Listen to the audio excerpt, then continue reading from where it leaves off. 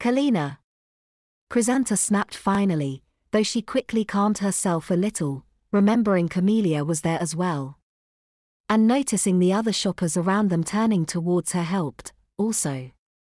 Mom told us to stay together, she said, lowering her voice. We're just here for clothes. It'll be fine, Kalina assured her. I'll be back before she is. That's not the point.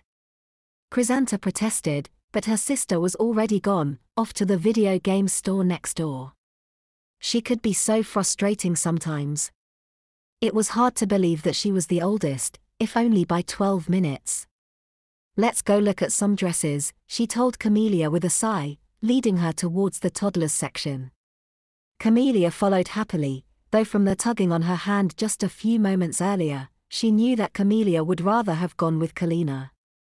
She would have liked to deny it, but she couldn't help but feel a pang of jealousy. She was the one who usually watched Camellia and took care of her when Mom and Dad weren't around, not Kalina.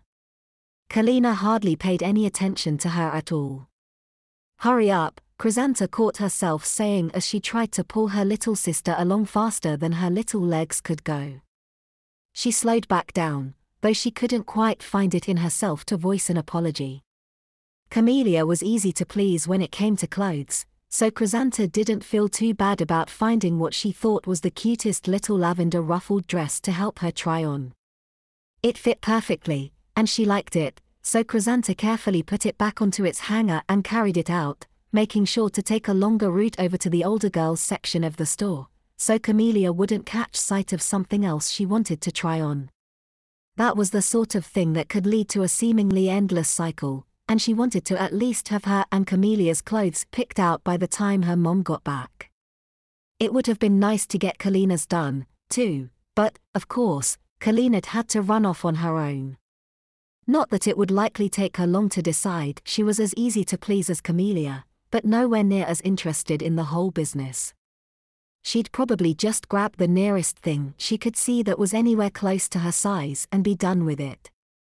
Chrysanta, on the other hand, already knew exactly what she was looking for, if she was lucky enough that it was still there from the last time they'd been to the store. As they got closer, she could see a throng of girls hanging around that area, and sucked in her breath in alarm, but was able to release it calmly when she realized they were looking at something else.